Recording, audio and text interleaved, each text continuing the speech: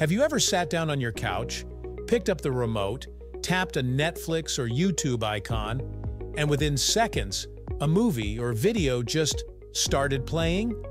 No discs, no cables, no waiting.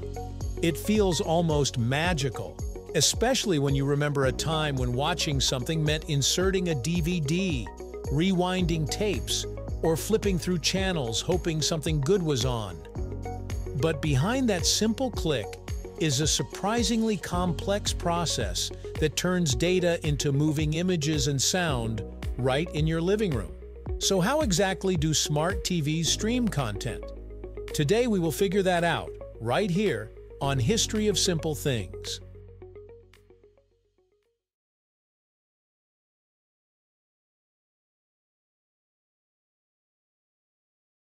To understand this, we first need to talk about what makes a TV smart in the first place. A smart TV isn't just a screen, it's a small computer. Inside it are components similar to what you'd find in a smartphone or laptop: a processor, memory, storage, and software that runs everything. This built-in computer allows the TV to connect to the internet, install apps, and process streaming data in real time. Without this internal system, streaming simply wouldn't be possible. The journey begins the moment your smart TV connects to the internet. This connection usually happens through Wi-Fi or an Ethernet cable. When your TV is online, it can communicate with servers located all over the world. These servers are owned by streaming services like Netflix, Disney+, or Amazon Prime Video. They store massive libraries of movies, shows, and videos, far too large to ever fit inside your TV itself. When you open a streaming app and select a video, your TV sends a request over the internet to the service's server. Think of it like ordering food at a restaurant. You don't get the entire kitchen delivered to your table, just the dish you asked for. In the same way, your TV doesn't download the entire movie at once. Instead, it asks for small pieces of the video, one chunk at a time. This is where streaming really earns its name. The content is broken into tiny data packets, which are sent to your TV continuously. As soon as the first few seconds of video arrive, your TV starts playing them while the rest keeps loading in the background. This process is called buffering, and it's the reason you can start watching almost immediately instead of waiting for the full video to download. You might have noticed that sometimes the video quality changes while you're watching. One moment it's crystal clear, and the next it looks slightly blurry. This isn't a mistake, it's actually your TV being smart. Streaming services use something called adaptive bitrate streaming. Your TV constantly checks how fast and stable your internet connection is.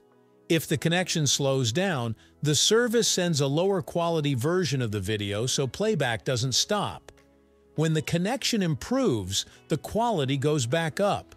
All of this happens automatically without you needing to do anything.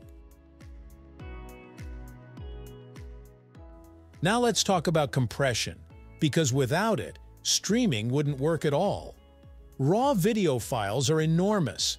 A single uncompressed movie could be hundreds of gigabytes in size.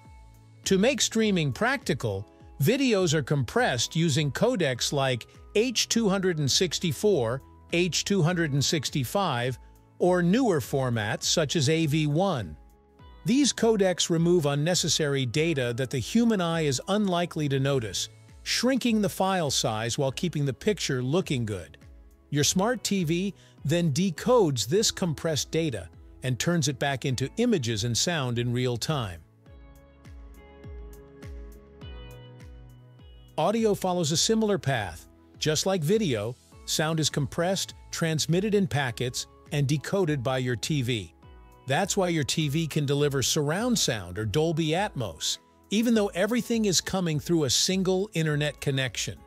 The TV synchronizes the audio and video so they match perfectly, creating the seamless experience you're used to. Apps play a huge role in this entire process. Streaming apps are essentially specialized programs designed to communicate with specific streaming servers. Each app knows how to request content, manage buffering, adjust quality, and display menus. Your smart TV's operating system, such as Android TV, WebOS, Tizen, or Roku OS, acts as the manager, making sure these apps run smoothly and securely. It also handles updates, bug fixes, and compatibility with new streaming standards. Another important piece of the puzzle is digital rights management, often shortened to DRM. Streaming services need to protect their content from being copied or pirated. When you press play, your TV verifies that you're authorized to watch that content. This usually happens in the background through encryption and secure licenses. It's quick, invisible, and essential for streaming platforms to operate legally. You may wonder why smart TVs sometimes feel slower over time. The reason is that streaming technology keeps evolving. New codecs, higher resolutions like 4K and 8K, and advanced features like HDR demand more processing power. Older TVs may struggle because their hardware wasn't designed for these newer standards. It's not that the TV suddenly became worse, it's just being asked to do more than it was originally built for. What's fascinating is how invisible all of this technology has become. You don't see the data packets, the servers, or the decoding process. You just see a show start playing. This simplicity is intentional. The goal of smart TVs isn't to make you think about technology, it's to let you forget it's even there. Looking ahead, smart TV streaming is only going to get more advanced.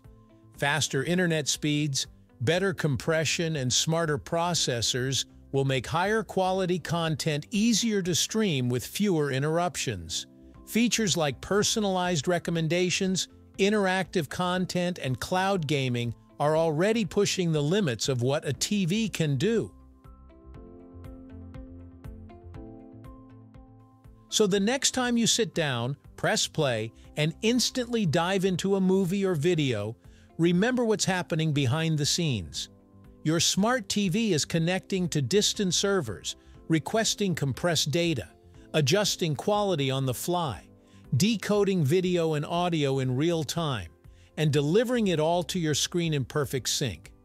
What feels simple is actually the result of years of innovation working together seamlessly, turning your TV into a window to the world powered entirely by streaming. If you enjoyed this video, please check out our other bingeable channels. Thank you for joining us on this journey through the history of simple things. Don't forget to like, subscribe, and stay tuned for more stories woven through the smallest details.